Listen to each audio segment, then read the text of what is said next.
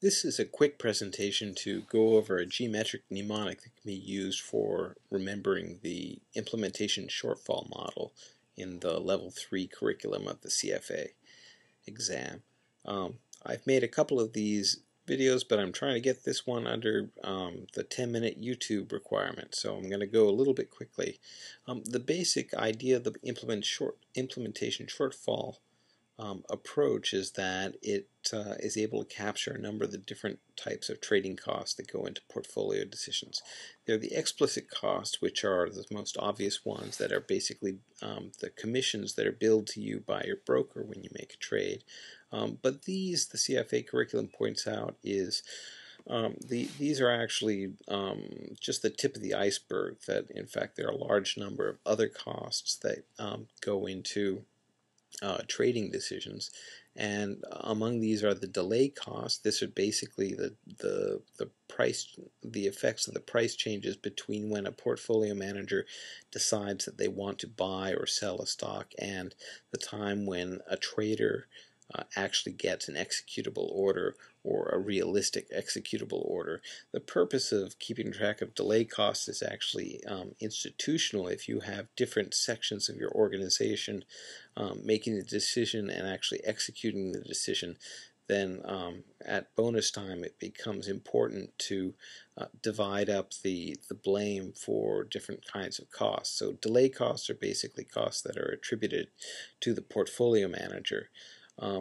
Once the trader gets an executed order, they have to be concerned about the market impact cost, which is basically about the movement in the price as the stock is being traded in the way that the portfolio manager is asking. Now, some of those movements may be because of the size of the particular order, particularly if you're an institutional trader, but it may actually come from other events too.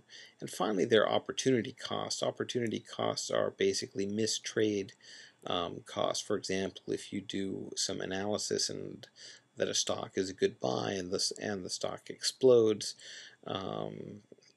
and makes a lot of money, the fact that you didn't enter as full a position as you had intended is an opportunity cost. Also, it can mess up your portfolio if you're trying to keep things appropriately balanced or hedged.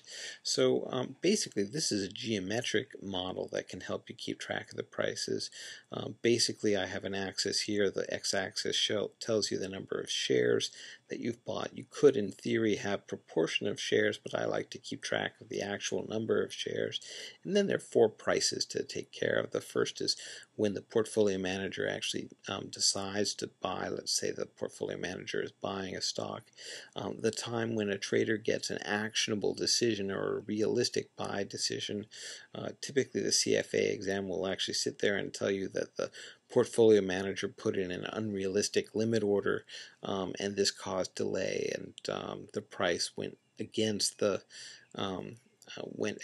portfolio manager while they were having this unrealistic order.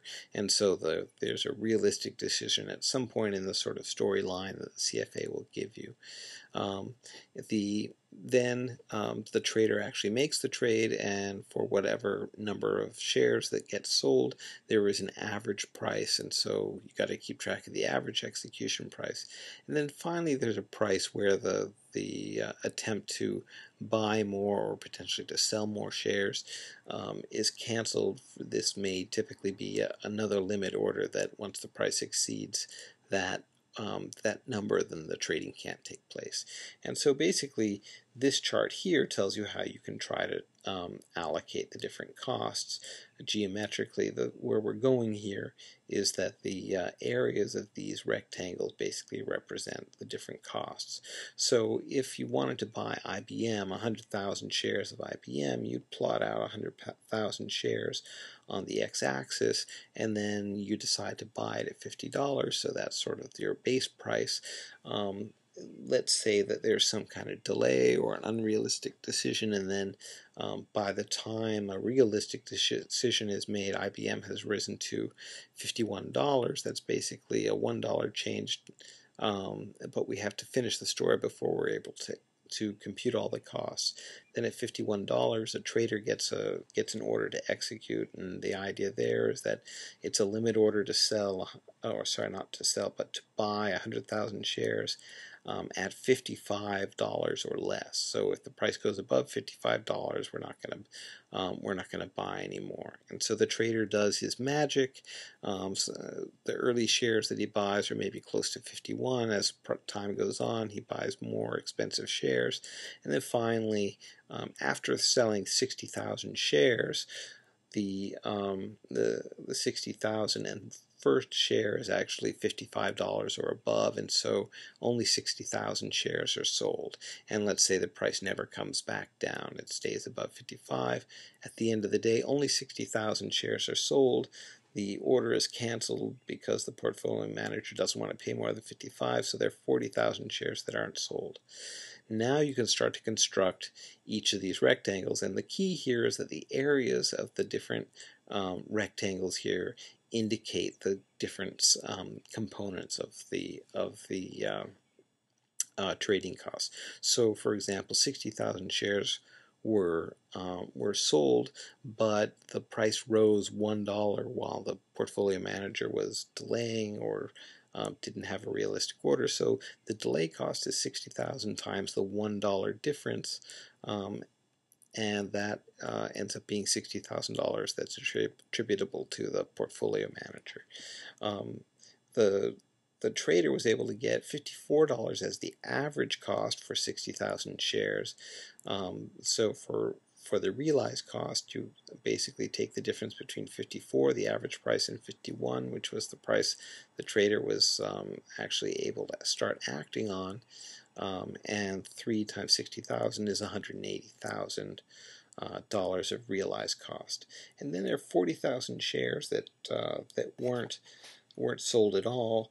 The difference between the cancellation price at $55 and the initial price at $50 is $5, and there are 40,000 shares. So the area of that rectangle, 40,000 times 5, or $200,000, and that's the opportunity cost. Then basically what you want to do is you want to add up all the costs. I didn't tell you what the explicit costs were, but your broker will certainly tell you. I'm assuming that maybe 10 cents per share is what this broker might be charging. 60,000 shares were sold times 10 cents per share. That ends up being $6,000 in explicit costs. And then we worked out the delay cost from the red rectangle at 60,000, the realized cost from the sort of beige rectangle at 180,000, the opportunity cost from the blue rectangle at 200,000. Add them all up, and you get $446,000 is the total transaction cost that can be attributed using the implementation shortfall model. You can divide that by the 100,000 shares that were initially requested to do that on a per share basis of different costs.